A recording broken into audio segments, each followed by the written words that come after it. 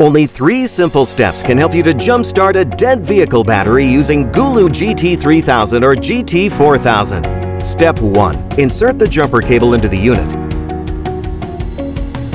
and attach the clamps to the car battery, red to positive, black to negative. Step 2. Check the screen and see if Ready is displayed solidly. If yes, it means you can go to start your car now. Step 3. Start the vehicle. Remember to disconnect the clamps and pack away the unit once the vehicle is on. A boost button is necessary when your vehicle battery is too low to detect or totally dead. You only need to press it after connecting the clamps correctly. And go to start the vehicle within 30 seconds after that.